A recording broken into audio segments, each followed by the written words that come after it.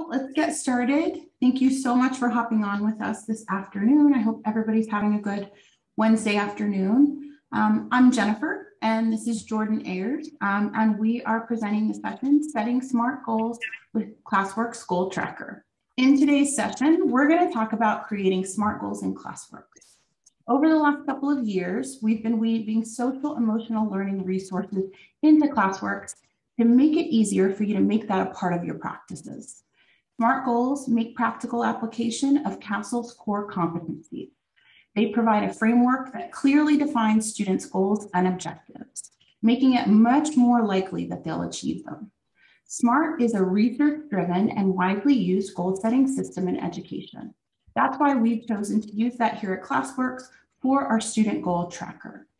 So today we'll discuss the SMART framework and why it's effective, using Goal Tracker to create academic and behavioral goals, and how to use the communication feed in Goal Tracker to motivate students and build their confidence.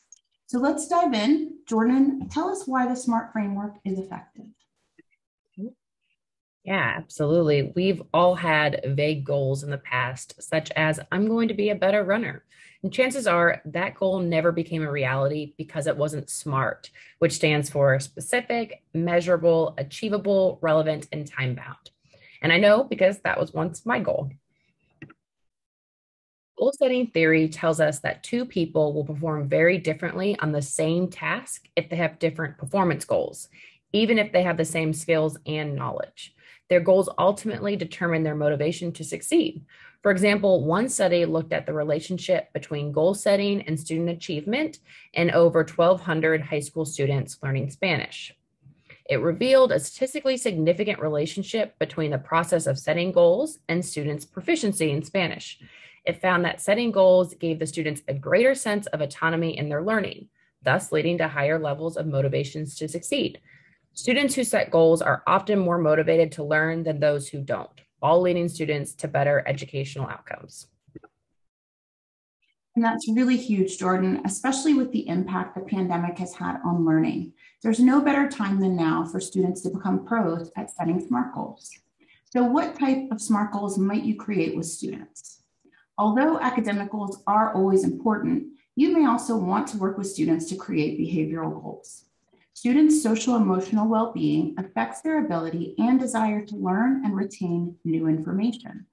Helping students set behavioral goals will have a positive impact on their academic success. So let's take a look at the type of data that Classworks provides to determine appropriate academic and behavioral goals for your students. So you've got both assessment and instructional data available to create academic goals. Data can be viewed using reports or live in the program. If your students take the Classworks Screener, for example, you may want to use the RTI Formative Recommendations report or the Grouping report to identify a skill that needs improvement. For example, if a student is struggling with geometry, help them create a goal focused on improving that skill. Because Classworks automatically adapts a student's learning path based on their most recent data, likely the student already has instruction assigned to them that will help them achieve that goal. Or you may want students to create goals related to their scores and mastery on their Classworks instruction. Research tells us that when students score an 80% or higher on their Classworks instruction, they see a tremendous improvement on their assessment. And generally, that should be a realistic goal because Classworks is delivering lessons to students where they're ready to learn. Progress on the goal can be tracked by looking at their student detail in Classworks. Plus, the student can track their own progress using their My Scores page. So as I mentioned, in addition to academic goals, it's also important for students to set and achieve behavioral goals. That's right, Jen. And behavioral goals aren't quite as straightforward as academic goals. First, I want to say that the word behavior in education often has a negative connotation and tends to revolve around discipline, and that really doesn't have to be the reality. Students' social, emotional, and behavioral skill sets directly impact academic growth and school success. For example, cooperation with peers is an indicator of good relationship skills, and being able to describe how you are feeling is an indicator of self-awareness, both CASEL core competencies. Students who excel in these areas typically experience better academic outcomes as well. Now, chances are you're already doing some sort of behavioral check-ins in your classroom. Like if a student is waiting their turn rather than blurting out an answer, gets him or her a tally mark, and a certain amount of tally marks gets a prize or a celebration, that's essentially a behavioral goal. It's just not as structured as it could be. So let's take what you're already doing, but add some sound data to back up those efforts and provide students with the why. Classworks provides data to help identify areas of social, emotional, and behavioral needs. Now you may be asking yourself, well, what kind of data does Classworks offer to inform this type of goal setting? Well, we recently introduced a new SE competency survey in Classworks. Student surveys are an excellent tool for supporting the development of the whole student, particularly focusing on social, emotional, and behavioral support. This morning session went over the survey in detail and was excellent, but in case you missed it, Classworks SE survey is a 40-question survey that measures these discrete skills you see here in the slide and provides a quantitative score. So within your student detail page, you can see your student survey results. And this is the data that can be used to create SMART goals for students. Classworks will soon provide a Help Center article with some suggested goals based on survey results. And we'll be sure to include that in our follow-up. So let's take a look here at one student survey results. And you can see the student only scored a 20 on relationship skills. Taking the example from earlier, let's have the student work on waiting their turn and not interrupting others in class. So the goal for the student to work on is, I will wait with my hand raised until I get called on by my teacher. How will the student know when they've accomplished their goal? Well, the student will get a check mark for every time they've waited to speak without interrupting others in class. SMART goals are time sensitive, so this goal will be wrapped up in the next 2 weeks. Structuring a goal like this teaches students to learn to be patient, and this lays the groundwork for understanding the why this goal is important, because everyone's voice in the class matters. That's a great point, Jordan. And what if you want to create a class behavioral goal? Yeah, that's a great question, Jen. So with goals, you can either make individual goals or group students together for a group goal or a class-wide goal. So you can easily start off by creating more generic class-wide behavioral goals based on your own observations of your class needs. And maybe one that has all students will have at least one friend in class by the end of the month, or I will use please and thank you when talking to others by the end of the month. Then once students have a more sophisticated grasp on goal setting, you can use data from the SE survey grouping report, also shown here on the slide, to create more robust class-wide goals. In this report, you can easily see a grouped view of student ability levels of each CASEL's core competencies. So in this example, you can see the majority of students find it difficult to have self-awareness for their emotional well-being. So a teacher may want to create a class-wide behavioral goal to focus on assisting with this. Students need to be able to vocalize how they're feeling and know when they need to take a quick break to better grasp concepts being taught in class. So a class-wide example could be, I will understand when I need to take a break if I cannot focus on my work. How will students know when they've met this goal? Well, this is your opportunity to, again, keep those accommodations that are already happening in class. Or if you're not sure here, one idea is for all students to have 3 paper clips on their desk each day. When a student needs and asks for a break, they move a paperclip into their pocket, taking 3 or less breaks a day. So a student will know when they've met their goal, when they're able to take those breaks when they need them, and use different debriefing strategies like breathing, counting, or stretching before they go back to working to better learn the lesson. This is another goal to complete within 2 weeks. And again, these are just some suggestions, and be on that lookout for our help article with some sample behavioral goals using the SE survey results. So those are all excellent ideas. Now let's walk through how to create a goal together. When students start to use Goal Tracker with you for the first time, it's a really good idea to create a class goal together. So also, you want to be able to model that, and we're going to show you that in just a minute. When you think about creating a class goal, make sure you've already laid the groundwork for students to accomplish the goal that you set. For example, if the goal is related to spending time on their Classworks instruction and achieving a certain score, you can support students by modeling a Classworks mini lesson, showing them how they can take notes that will help them when completing the activities, and setting specific examples and expectations for mastery. And let them know that you're monitoring their work and that you're there to help. We have a great video about modeling Classworks instruction that Kellen will put in chat for you. Okay, so let's create an academic goal for our students who are working on individualized learning in Classworks. If you've got your own devices, you can join me by going into your own Classworks manager. And we're going to head over to the Goal Tracker tab. So the first thing you're going to want to do is select your class. So I'm going to select Ayers ELA. If this is the first time that you're actually creating goals with your students, your list of students will probably look like this. They'll have no current goal, and you'll be able to select this box here at the top to select all the students that you want in your class to create that goal. Now, students can only have one goal open at a time. So if you do have some students who already have goals, that's just something to be aware of. So then we'll select Create Goal, and we'll start going through the SMART goal questions.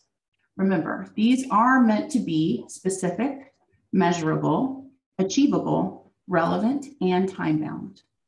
You'll also note that you have some goal colors here that you can select from. It is required that the student choose a goal color, and you may want to use these to differentiate some of the goal options in the classroom. So for example, you may choose blue to mean all behavioral goals, red for math goals, yellow could be reading goals, and maybe personal goals are all green. So let's start with our first question. What exactly do you want to accomplish? When you're deciding what the goal is going to be, make sure that it's specific. It should be focused on one single activity or idea. So let's say, since we're talking about students working on their individualized learning in Classworks, that we want students to complete 2 Classworks units this month, 80% mastery. We'll add our goal. We'll complete 2 units at 80%. Then we're going to select our goal color. So I'm going to go with red, and we're going to hit next. Now, how will you know that you met your goal? We need to decide what is a measurable way to know that we've achieved what we set out to accomplish. We want it to be a clear and specific way that students know that they've done it. So for example, with the goal that we just set, students could use their My Scores dashboard, and they can see what they've completed, and they can make sure that their unit scores are at or above 80%. You as the teacher could also use students' live data in their detail screen to track their progress towards meeting their goals. So once you've decided, you'll hit next again, and we'll go to the next question. How will you meet your goal? So now you know that your goal is specific and your goal is measurable. You need to plan out the actions that the students will take to reach the goal. We know that in order to reach the 80% mark, they need to score at least an 80 on each unit quiz. That means they need to take their time working through the mini lesson and the activities before they get to the quiz. And they need to communicate with you if they're struggling. So specific actions might be, I'll take notes on the mini lesson and take my time working on the activities so I do well on the quizzes. I'll tell my teacher if I'm having trouble.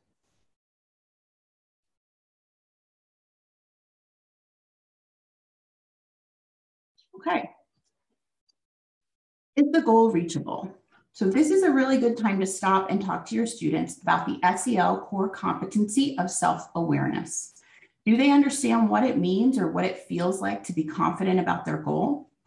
And also you want to consider, will you track confidence together as a class to begin with until they get more comfortable? Or will you designate time for students to go in and track their confidence towards meeting their goals?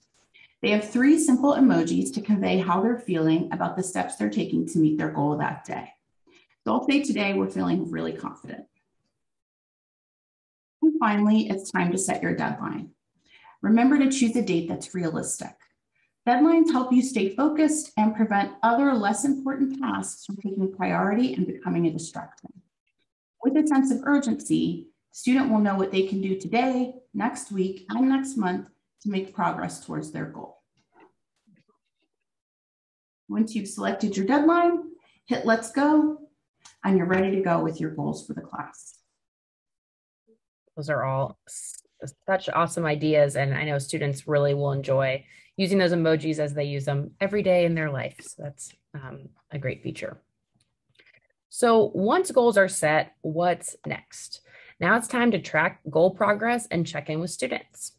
Both teachers and students can track progress and chat back and forth using the built-in messaging system. Seeing their teacher's feedback is huge for students. It keeps them motivated as they take steps to accomplish the goal. It's important to designate time for you and your students to track goal progress and communicate. And this doesn't have to be very long. We know time is always of the essence. You may only have 10 or 15 minutes. So in that time, you can actually use the filters on the left that Jen mentioned earlier to be able to sort by confidence level and prioritize then the students that need a little bit more motivation or reassurance. Or you can sort by complete date and check in with students about the progress and meeting their deadline if it's fast approaching. Now, brief conferences with students will keep them on track with their goals. And this is especially important for students who feel stuck and or uncertain about whether they're going to be successful. You may want them to evaluate whether their goal was realistic or whether the time they allotted is reasonable to accomplish the goal. Again, the conferences can be 1 or 2 minutes. The student just needs to know you are monitoring their progress and are there to help them. And speaking of our students, let's walk through the student's view. Jen's going to show us how students see and track their goals. All right, so let me log in as a student here.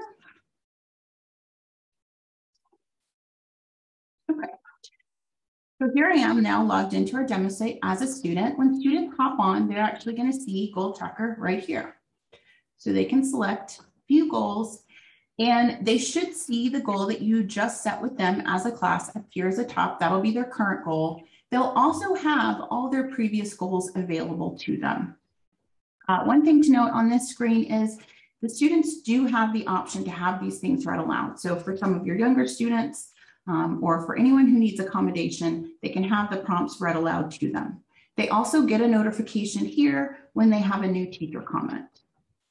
They can click right into their goal to interact.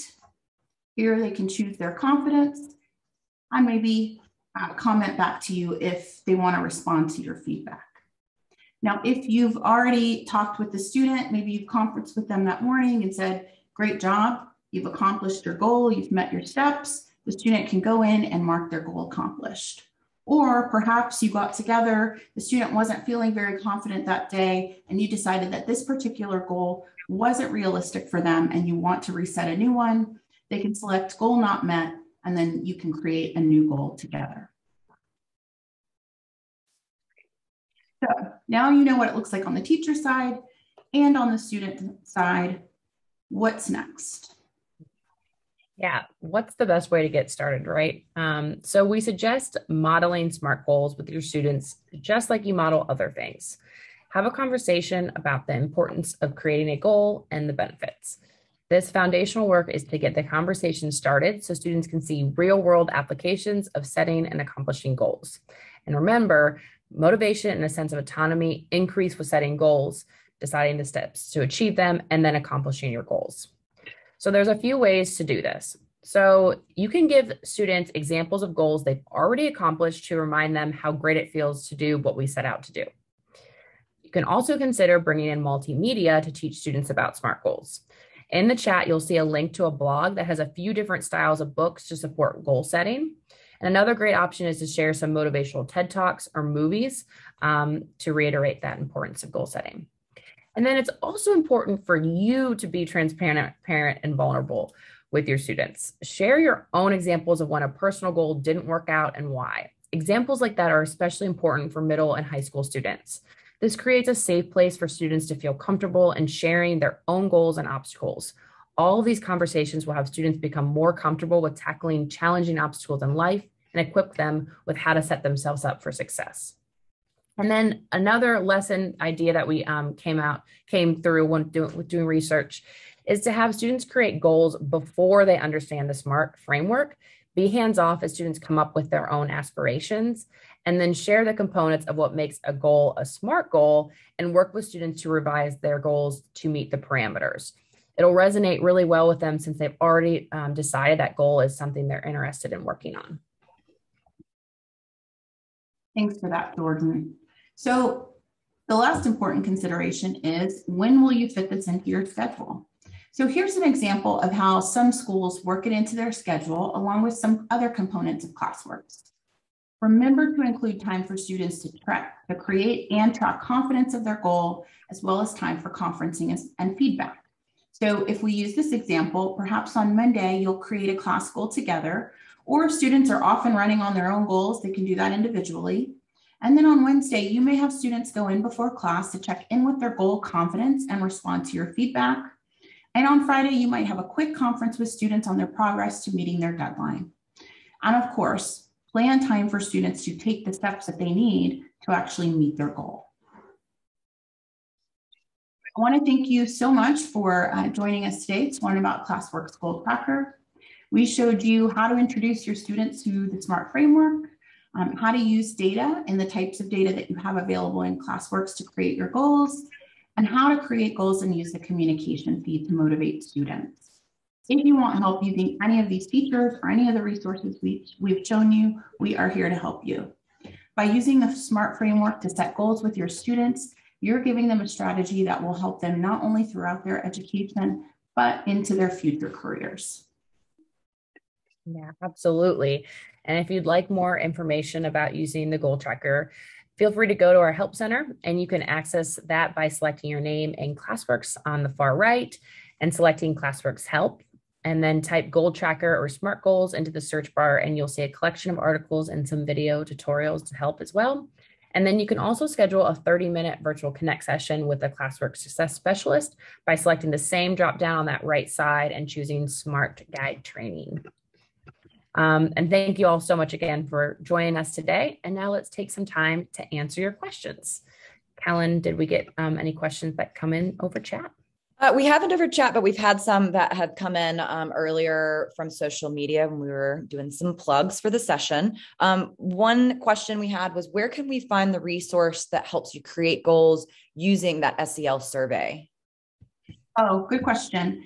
So that resource is actually going to be coming out in the next couple of weeks, and it actually will provide suggestions by grade level and based on those SEL CASEL core competencies of specific goals that you can set for students. So we'll definitely be putting that out on all of our social media. We'll promote it on our website. If you're not signed up for our blog, updates.classworks.com, that's usually where we put our information out first. Okay, perfect. Next question, how do you recommend handling goals for the younger students? I can take that one, Jen. So of course, lower grades, and particularly kindergartners, really cannot reiterate enough. It's all about modeling, right? It'll be more hands-on for you to start off, but no, that's okay. You know, students K through 1 are just getting comfortable with the classroom.